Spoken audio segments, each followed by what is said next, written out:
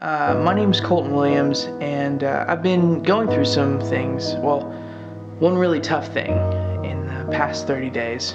People have started looking at me differently, and it's a really neutral change. I don't know, how it's going to affect me in the long term, but it's all going to end tonight.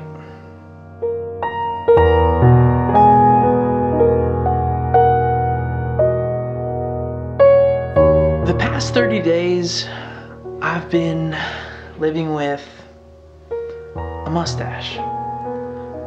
And it's a big decision that I made, to put up with it for 30 days, to put my family through something like this.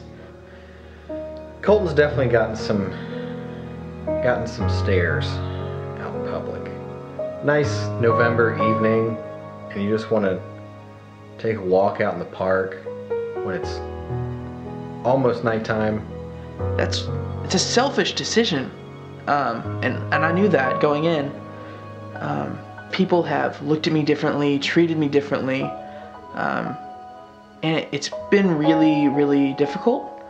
I mean, Colton's a nice guy. Mustaches say nothing, okay? They say nothing. I think it's really been getting to Colton. I think working with hipsters can, as far as mustache growing, can be a lot like Miracle Grow. It's gonna grow a little bit faster, and you're gonna want to keep it around a lot longer.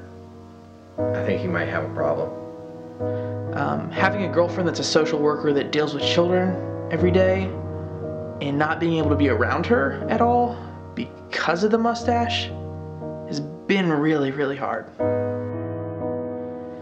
It's been a really unique experience. I think Colton's really going to miss the mustache after November. It really grows on you. You grow very attached to it. It becomes more a part of your character. Your facial expressions become enhanced. In December, January, he's going to miss it.